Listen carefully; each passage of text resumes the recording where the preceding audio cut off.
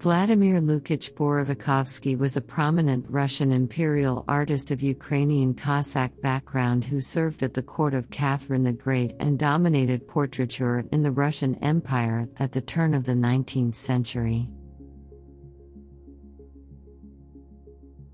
Born in Mirgorod, Cossack Hetmanate, Russian Empire, in 1757, Borovikovsky initially painted icons and portraits in the Cossack Baroque tradition.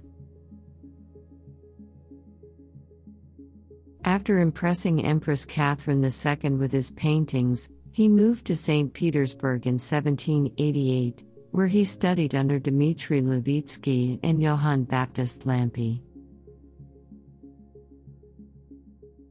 In 1795, Borovikovsky was appointed an academician and became a popular portrait painter, creating about 500 portraits during his lifetime. His works include intimate chamber portraits and ceremonial portraits, showcasing a fusion of classicist and sentimental styles.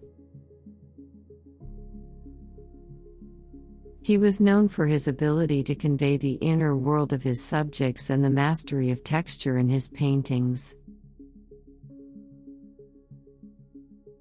In his later years, Borovikovsky returned to religious painting, contributing to the ongoing construction of the Kazan Cathedral and the iconostasis of the Church of Smolensk Cemetery in St. Petersburg. He also mentored aspiring artist Alexei Venetzianov. Borovikovsky's work had a significant impact on Russian portraiture and remains influential to this day.